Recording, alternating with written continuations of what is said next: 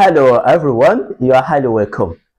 I have this simultaneous equation here that involve x and y. Now look at this equation 1 and equation 2 here. If you have or if you ask a wise student to get the value of x, we will not even write anything down. By mere looking at the equation, so you know that the x equals 1 and y is equals to 1. All right. But how are we going to solve it?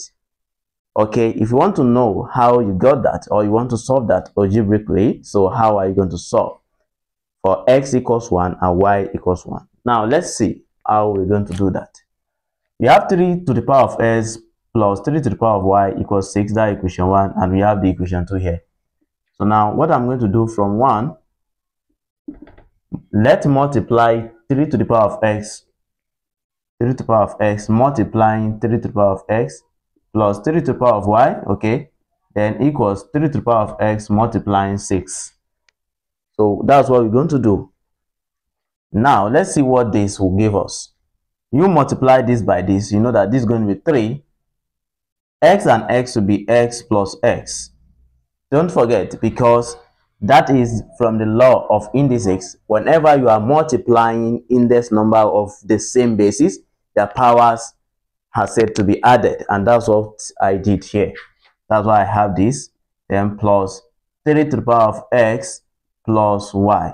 The same thing I did here, because we are going to add the powers, then equals 6 multiplied by 3, what, 3 to the power of x.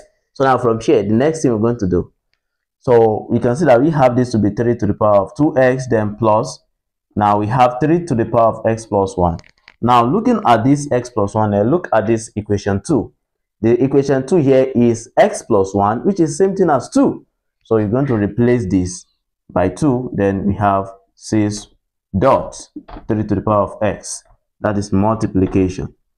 Alright, so from there, the next thing we're going to do, so we can write this equation as having 3 to the power of x, take x inside and put the 2 outside, plus 9 to the power of 2 will give us 3 to the power of 2 will give us 9, then equals 6 multiplied by 3 to the power of x. Now we're going to do replacement here. Okay, doing the replacement here, we're going to have let 3 to the power of x be equals what, and be a. So now here, this is going to be a squared plus 9.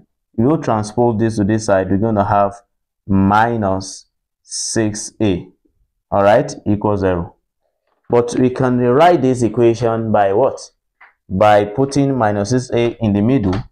So to write it in a standard form. So we're going to have minus 6a, because we've said this 3 to the power of x to be a, then plus 9. So now from here, let's try to factorize this. So we're going to see we have this in this form, then equals 0. So we have a here, we have a here.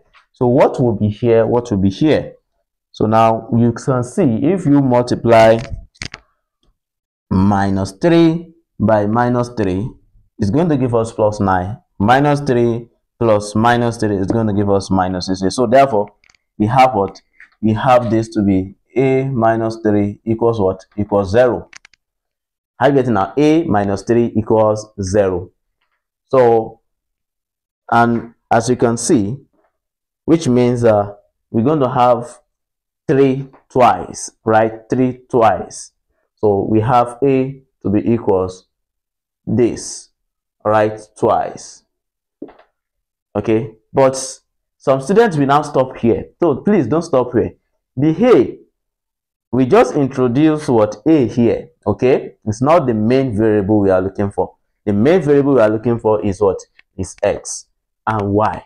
So now from there, the next thing we're going to do is that where we have a, you need to recall that from here, 3 to the power of x, 3 to the power of x equals a.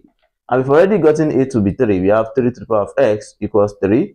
And 3 can also be written in the form as this. We have 3 to the power of x to be equals 1. That implies that x equals 1. So we have x to be 1. Then put x equals 1 into any of the equation here. So let me pick equation 2. From where? From 2, where we have x plus y equals 2. So where we have 1, or where we have x, put 1, we have 1 plus y equals 2. We are going to have y to be 2 minus 1. Then we have y also to be 1. Can you see that? So that's the solution.